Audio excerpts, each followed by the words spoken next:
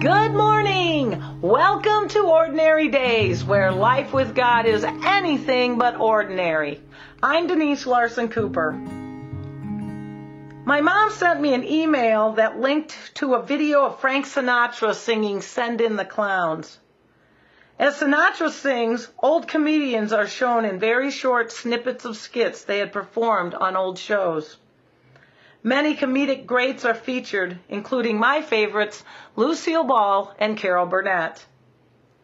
As each comedian appeared, I was reminded of the laughter they brought through slapstick, quick wit, zany scenarios, eccentric behaviors, and unadulterated fun. They were the ones who made comedy a profession and an art form. They created characters that made us laugh until we cried. These pioneers lived on the edge and were paid in laughs. Their energy and enthusiasm for comedy inspired me.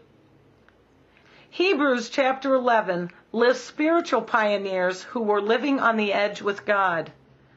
They are the called, the leaders, the martyrs, the saints, the prophets who walked with God in the early days of Israel. Their stories are remarkable accounts of life with God. This chapter 11 is called the Hall of Faith.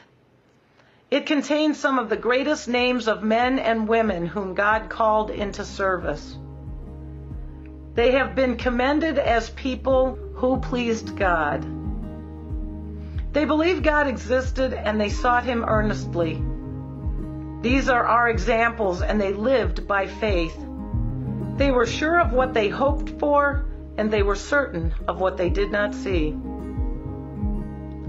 Scripture says this is what the ancients were commended for. Stroll through the hall and be inspired by these men and women of God. Let's pray. Father God, thank you for giving us examples in Scripture and in life of disciples who encourage and inspire us in our faith. Amen. Thanks for listening. Have a great day.